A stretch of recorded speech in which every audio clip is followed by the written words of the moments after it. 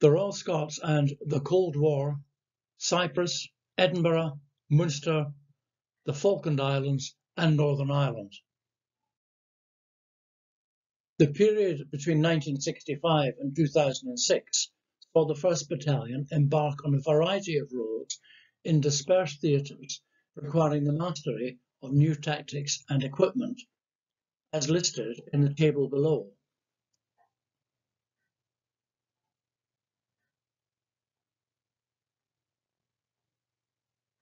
Interspersed with the above, and in addition to two-year-long resident tours in Northern Ireland, were 11 emergency tours in Northern Ireland, each of up to 4 months' duration.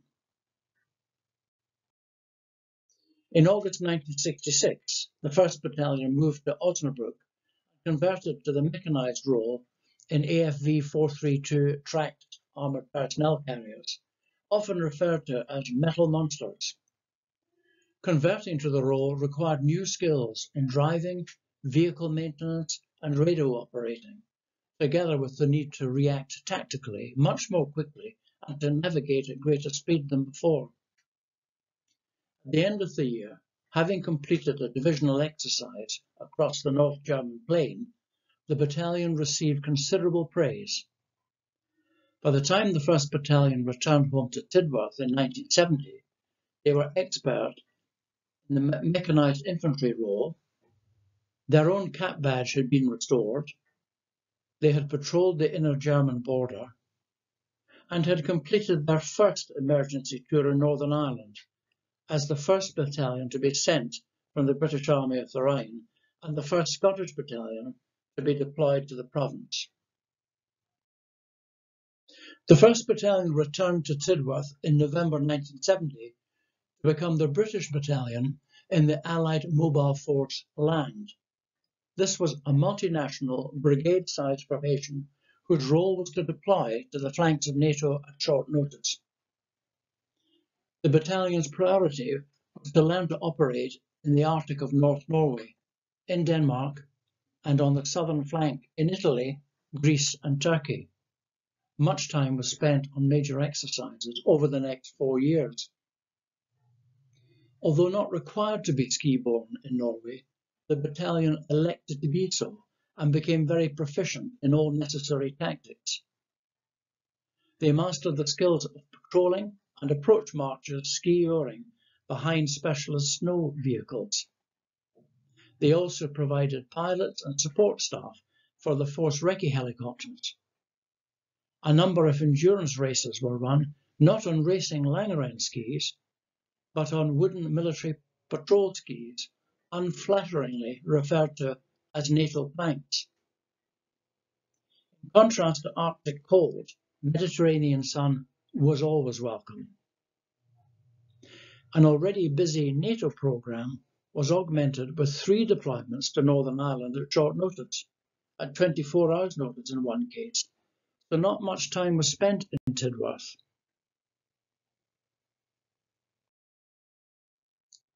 Arriving in Cyprus in May 1974, the 1st Battalion had had more family separation in the previous 4 years than any other unit in the army. All were looking forward to 2 years' stability as they took over responsibility for the strategic sovereign base area of Episcopi, with RAF Akrotiri nearby. The Royal Scots were no strangers to Cyprus.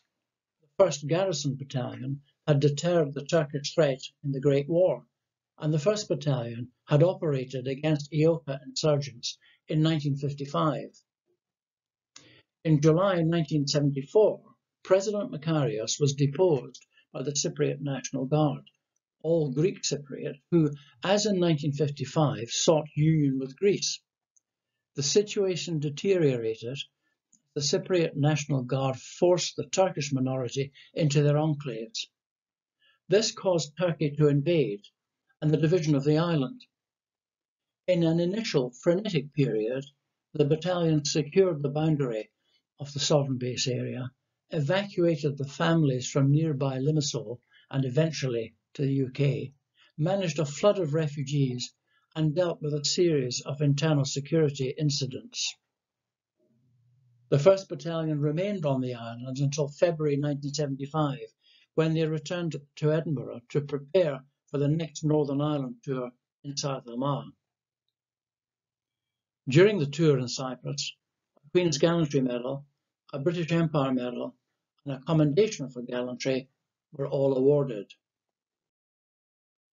The return from Cyprus to Kirknewton near Edinburgh in February 1975 was for a little over a year, during which there were ceremonial duties, assistance to the civil authorities during a strike of refuse workers in Glasgow, and a 5th emergency tour in Northern Ireland, this time on the South Armagh border.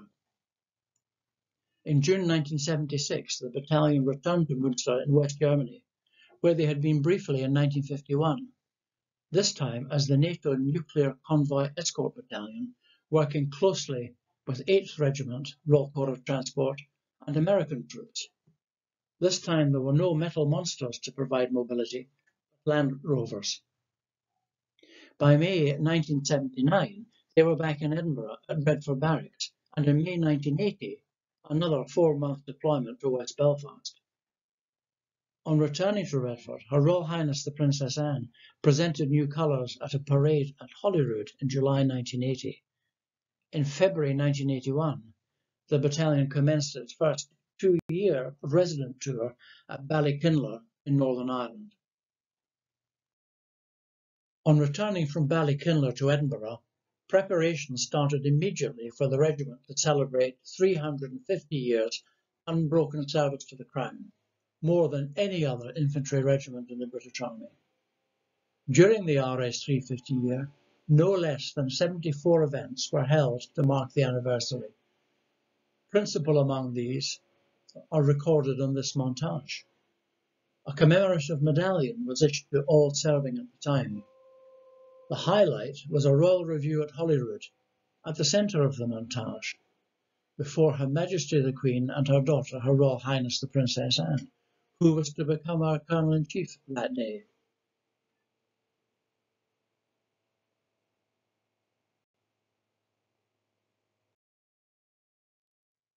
In March 1984, the 1st Battalion deployed for 5 months to the Falkland Islands with a detachment on South Georgia. A garrison had been maintained there since the defeat of the Argentine invasion in 1982. B Company was at Port Stanley, D Company, San Carlos, Battalion Headquarters and A Company at Goods Green, and C Company at Fox Bay on West Falkland. On South Georgia, the officer commanding the detachment was also sworn in as a Justice of the Peace and the Postmaster.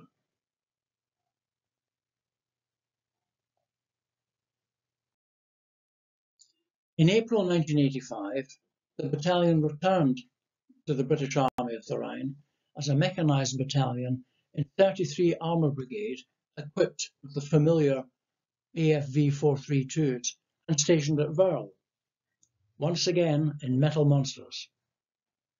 Intensive live firing training in Canada, followed by brigade and divisional level exercises in Germany, brought the battalion to peak efficiency. Her Royal Highness the Princess Royal, our Colonel-in-Chief, visited Verl twice, the second occasion after conversion to Warrior, the new infantry combat vehicle with a turret-mounted 30mm cannon and improved mobility.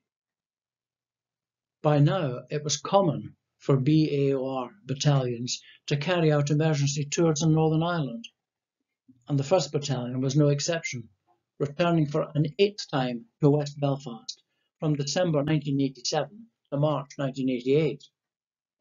1989 brought the end of the Cold War after 40 years, followed by the tearing down of the Berlin Wall, without a shot being fired.